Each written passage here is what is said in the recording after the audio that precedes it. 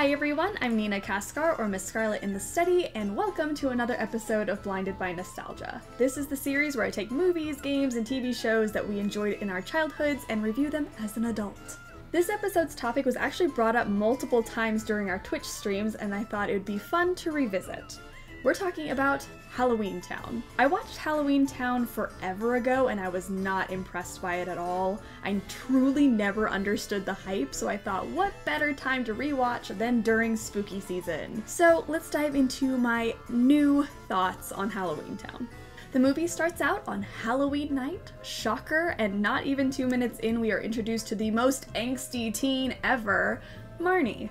She shoves her brother for no apparent reason and then begs her mom to let her go out on Halloween night because she's 13 and practically a grown-up.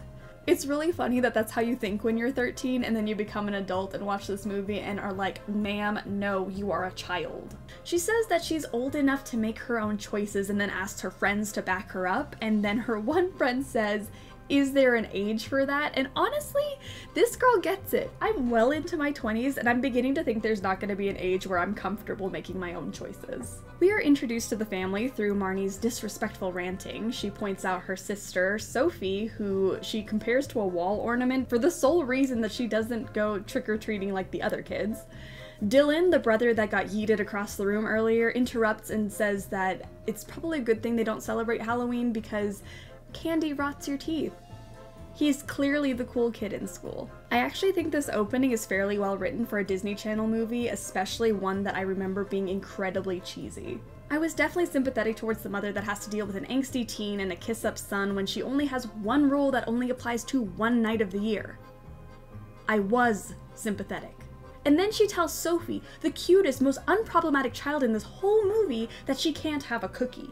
You're not letting your kids celebrate Halloween and then on top of that not gonna let them have one cookie? Anyway, we are then introduced to the main character of the movie. I know you thought Marnie was the main character, but no. The queen herself, Debbie Reynolds, comes stepping off a flying bus. First of all, what an entrance, what style, what grace. She 100% stole the show this entire movie.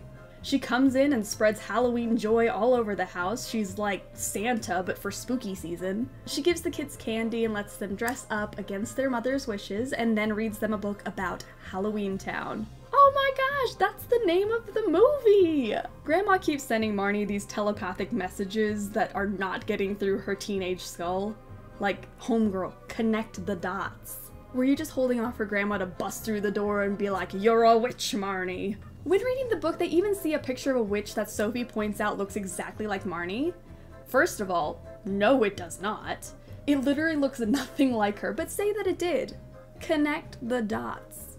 After story time, Grandma Cromwell goes down to the kitchen to talk to her daughter about the trouble in Halloweentown and Marnie's witch powers. Yeah, in case it wasn't obvious already, they're all witches.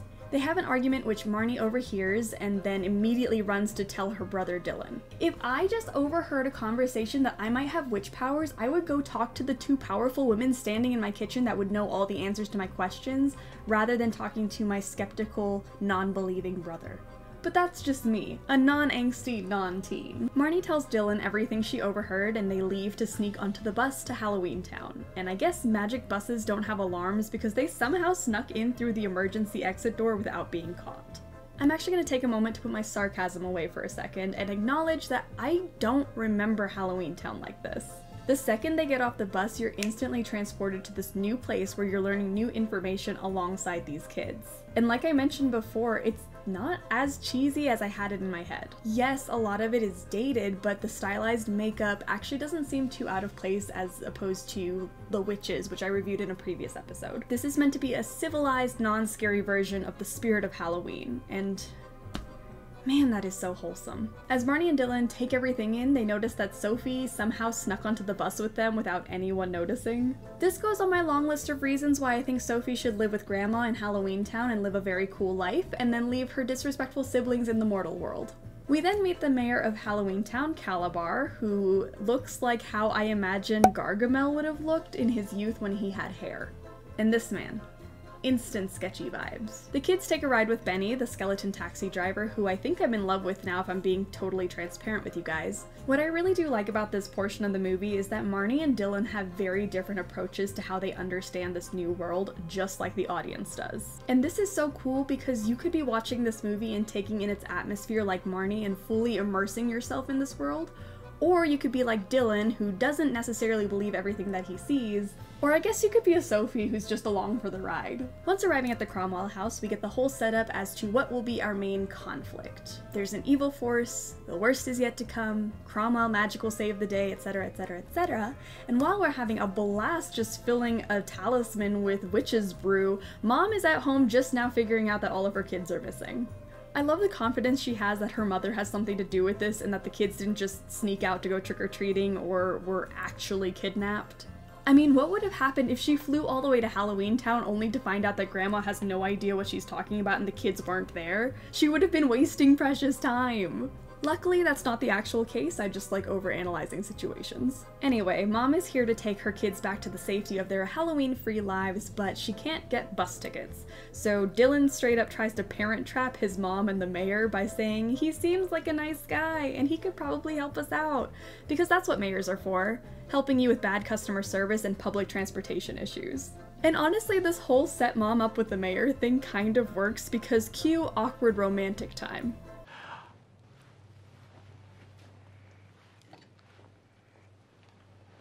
Grandma's off on her own and runs into this guy, Luke, who I still don't know if he was trying to hit on her or threaten her. Luke takes her to see this evil being, and in this crazy did not see that coming turn of events, both Mom and Grandma end up magic paralyzed. The third act of this movie is probably my least favorite because we follow the overly confident kids as they try to save the day and say quirky things like, "We're Cromwells, together we can conquer anything." First stop, the hair salon, where Dylan puts a bald spot in this poor werewolf's head. Then they go and harass this ghost man who's just trying to enjoy his day at the gym and then steal his sweat and leave without apologizing. The audacity. And finally, on the list of businesses that are single-handedly ruined by these children, they stop by the dentist's office to steal a vampire fang. They mix together their concoction and fill up the talisman, and this part I actually like because Sophie proves that she's the best of the siblings and honestly the better witch because she actually remembers the spell, unlike Marnie, who couldn't have been bothered to write this down before. For someone who is so eager to train to become a witch, she doesn't take very good notes. After chanting, the talisman is lit, and then the whole town is immediately taken over by the evil being who reveals himself to be, gasp, Calabar. I told you. Sketchy vibes. While he makes his dramatic speech, Luke and Marnie work together so that Marnie can sneak away to install the talisman and save the day. She doesn't actually install it though. It falls out of her hand, and by some power of friendship or family, it falls right into the slot, therefore waking up all the paralyzed people. They all celebrate a little too early, and then Calabar gets up, and we are blessed with this wholesome family moment where the Cromwells hold hands and take him down together. I also love that no one else in Halloweentown thought to help them. They all just stand around like this is some Renfest performance that they paid good money for. Anyway, we get a lovely fairy tale ending where Mom and Marnie forgive each other, Luke asks Marnie out on a date, yes, this came completely out of left field, and Grandma decides to go back to the real world with them so that they can be one big happy family living a very boring, very non-magical life. Now we have to decide whether fans of Halloweentown are blinded by nostalgia or if this is genuinely a good movie that has stood the test of time. I'm going to just say that this movie is not even remotely close to being as unbearable as 10-year-old me thought it was. It's also still not a movie that I personally see myself rewatching, especially when people say that this is one of the all-time classic Halloween movies. With that being said, it holds up. By the slimmest of margins. While the fashion may scream 1998, I can still see people watching this for the first time in 2020 with no nostalgic bias and actually enjoying it. If you want a more cute and whimsical Halloween movie, this is great for you. I personally don't think there's a lot of those out there. It can also get you into that autumn-fall vibe without being dark and scary. So no, while it is not one of my personal favorites, I don't think that you're blinded by nostalgia if you're still a fan. All around wholesome experience. Let me know your thoughts on whether you think it holds up or not in the comments. I am very curious to hear everyone's opinion on this one. Thank you guys so much for watching. If you like this, please hit subscribe. I put out new videos every single week, and you don't want to miss out on the rest of the Blinded by Nostalgia series. I hope you have a wonderful rest of your day, my lovely people, and I will see you in the next video.